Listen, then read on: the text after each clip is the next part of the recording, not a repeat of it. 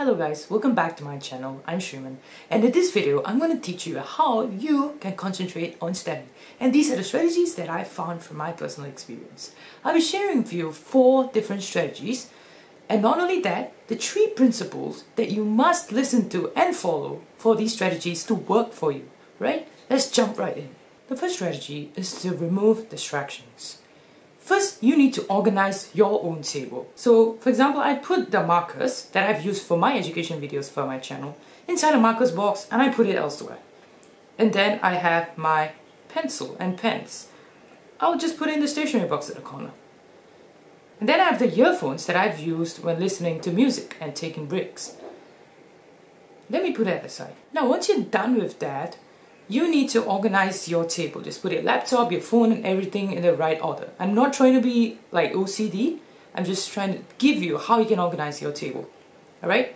Then, after you organize your table, the second thing to do is to only have what you need on the table. For example, you want to take notes. Then, you bring out your pens, alright? Look at the note-taking video on how to take notes. Link is up there. As well as your notebook. And of course your school notes or any form of reference material to take notes from. The reason why you should only have what you need is first, it trains on your resourcefulness. You are able to use little resources, just a few pens, to create mind-blowing mind maps or mind-blowing ways of taking notes. And it actually helps to explore your creativity. And number 2, it gives you focus because your phones, your laptops, annoying messages and notifications don't screw you up once you're studying for your exams, alright? And gives you focus on what you're studying on. Number 2, I can't emphasize the importance of taking breaks. There are a couple of strategies through which people study. One is called the 25-5 principle, where you work for 25 minutes, you study for 25 minutes, and you take a 5 minutes break. And then you do it again and again and again. And of course, people don't do that, right? They just play for 25 minutes and then study for 5 minutes, which is absolutely ridiculous, but it happens. Or people even do the 45-15 minute, any cycle. Whatever you do, you have to take breaks. And the most important thing that you need to note when taking breaks is to step away from your study room. Now that you're done with that, what can you do?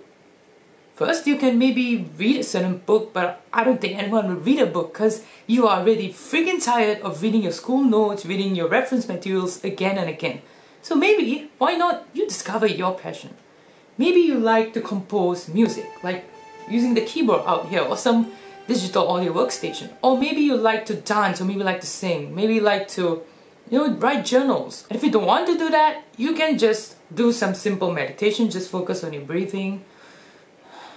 Or you could just sleep, just take a small nap for about 5 to 10 minutes and then begin studying again. You don't stress your brain to focus 2 or 3 hours without even taking a single break. Guys, your brain needs a break. So just give it a 5 to 10 minutes break. It's much more effective because your brain will come back with a powerful performance the next time you study. Then the third thing that you guys can do is meditation. Of course, if you search YouTube, there's a lot of videos on how to do meditation, certain methods, certain music, or things to do. But if you're learning meditation, it's good to learn from a trained practitioner. And if you have not learned it from a trained practitioner, then the easiest way that everyone can do, right, including you, is to just sit at a place like this, just cross your legs like you do during a school assembly, close your eyes, and just focus on your breathing. Focus on your breathing. Just in and out. The biggest problem that you and me have to say no to meditating is that it's a waste of time. Alright? The reason why you say that is because it's a low dopamine activity. What it means is it does not give immediate happiness like you listening to some favorite pop music or playing some games. So the reason why you do meditation in the morning is it gives you focus. For a prolonged period of time, you free your mind's thoughts and just focus on your breathing. Just focus at a point so that when you're studying, you're able to focus completely on studying and remove the distractions around you. Now, I know you will say this. All right, that's actually pretty easy. I honestly don't understand why people find meditation so difficult. Wait, am I thinking? Okay, that's right. I can't focus during meditation. Thoughts keep coming to my mind and it just makes meditation so hard. Watch till the end of the video. I'll be explaining the 3 principles and then you will understand why. And finally, strategy number 4 is to change your environment. We humans, right, get bored of doing the same thing. For example, studying in your same room at your house forever. And it's boring because there's no change, right? You don't have any motivation. Then what can you guys do? Number 1, you could go to a library and study. Of course, now it's COVID-19 time and you can't do it, you have to stay at home. But when the time comes, go to a library and study, okay? And there are 2 ways you can do that, okay? Very clear for you. Number 1, you can study alone. There's nothing wrong with that because it gives you much more focus. Or you can study in group studies. And the idea of group studies is really popular. And it turns out it's not really group studies, it's just group chat, and you don't end up studying. So how do you make those group study sessions really productive? First, don't go with your close friends. Go with friends or go with classmates who have knowledge in the topic that you are weak at. For example, you are weak in math. You can't do math calculation. And your classmate over there is getting a straight A's for math and you're just like wondering how. Then just ask him or her to go for a group study session together at the library. Not at home because it will create some unwanted tension. Just go to the library and study. And ideally, if you have a certain strength, for example, you may be strong in language and that guy is weak in language, then you can teach him or her English.